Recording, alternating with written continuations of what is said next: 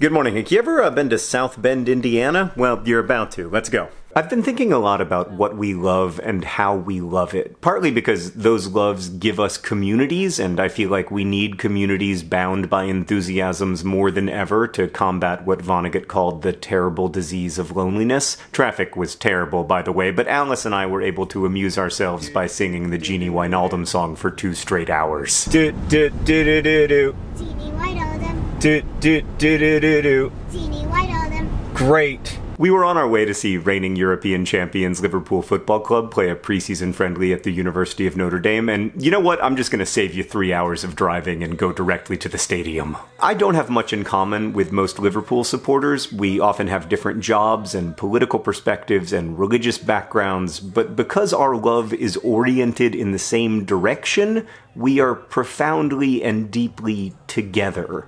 We sing the same songs, and even if we don't know each other, we kind of share a history. I've met Liverpool fans from Indianapolis to Sierra Leone, from Hollywood to Stockholm, and it's always the same. We remember together. We tell each other where we were in 2005 when Steven Gerrard lifted Liverpool's 5th European Cup. I was in Alabama celebrating my engagement to Sarah. My first novel had been published 6 weeks earlier.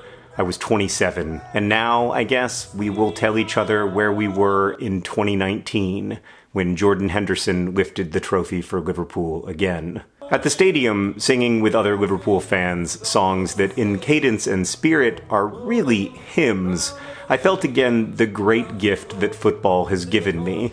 It's made me part of a massive, sprawling, inclusive us. But of course the risk is that us's can also create thems. As Melinda Gates has written, every society says its outsiders are the problem, but the outsiders are not the problem. The urge to create outsiders is the problem. I find this a very helpful lens through which to look at the stuff I love. As a religious person, I've seen how my own religious tradition has created and demonized outsiders to solidify the standing and connectedness of insiders. I've seen the same thing happen in football, and for that matter, in YouTube fandoms and political ideologies and many other places. We have to be careful about what we love, of course, but we also have to be careful about how we love it. So for me, I guess it's not mostly about whether you love a K-pop band or a sports team, it's about whether that love sustains you and connects you deeply to others. And it's also about whether that love needs to create outsiders in order to survive. Can you be a Christian without damning those who aren't? Can you be a Liverpool fan without hating Manchester United? Can the us survive without a them to fuel it? At halftime, Alice and Sarah and I got to meet Liverpool legends Patrik Berger and Ian Rush, and in a moment of incredible generosity, they brought out the European Cup for us. I'm not afraid to say that I wept. I was thinking about the 14 years between trophies. 14 years with Sarah, 2 amazing kids, some books, a couple YouTube channels, some hard times, a lot of good ones. 14 years. And Liverpool was with me the whole time. And as I raised the cup in imitation of Jordan Henderson, I was overwhelmed with gratitude for the many us's that have loved me up into life.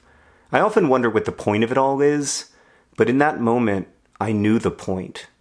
The point is to gather, the verb that gave us together. Hank, I'll see you on Friday. Alice, how old are you? 6. How many times has Liverpool won the European Championship? 6. Yes!